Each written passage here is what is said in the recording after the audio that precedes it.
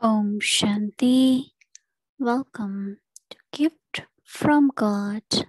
Today's day 10, sweet, subtle, silent. Now we'll be listening to Mohini Didi. Om Shanti. How many of you have met Dadi Gulzar? Can I see hands? How many of you have met Dadi Gulzar?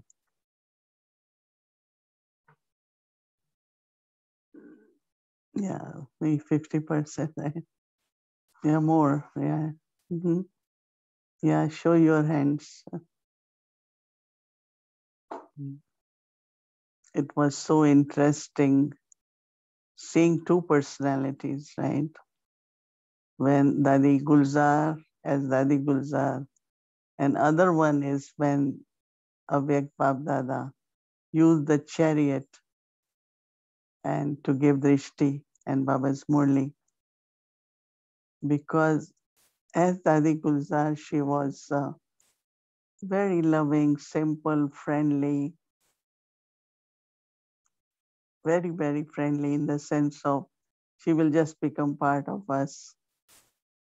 I remember that many times in Om Shanti Bhavan, in Pandav Bhavan, we used to have cultural programs in the evening. Whenever there is a group, then in the end there is cultural program.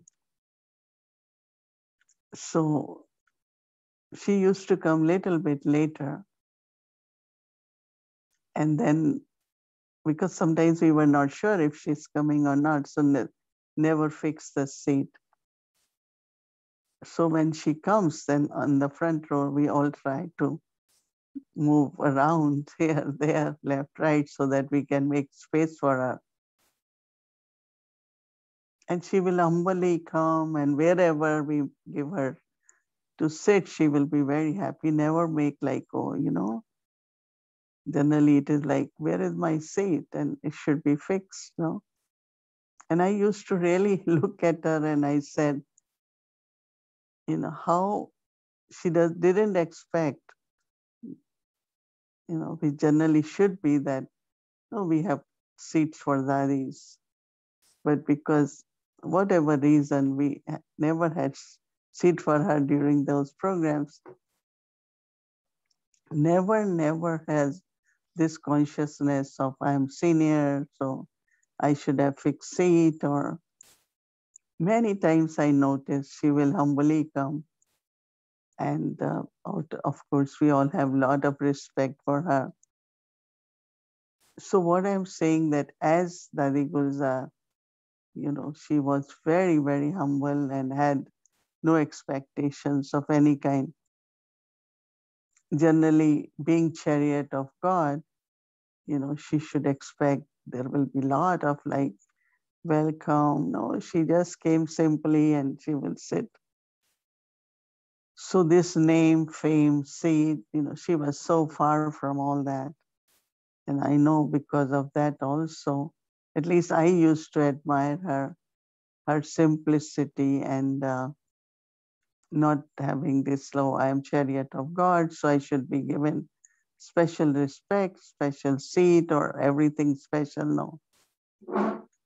So that was very lovely to see. And of course, when being chariot, it was so interesting that, as soon as Baba started speaking or about to speak, you see so many things happening on the stage. Like here, too little happens, but they have to remove this, remove this, remove this. People change of seats up on the stage. Dadi start coming on the stage, but Baba and Dadi, the way they're sitting as if nothing externally, whatever is happening, but very focused, just giving drishti. And I never forget that because our surroundings, the physical, karma yoga, whatever is going around has to be done. But Baba, in a weak stage, very silent, just observing and not getting no disturbance around. And I really admired it, and I practiced many times that whatever is happening around, but how just stay awake, stay with Baba, so that the silence, the focus, concentration, and attention or awake state stays. And that's the practice I learned.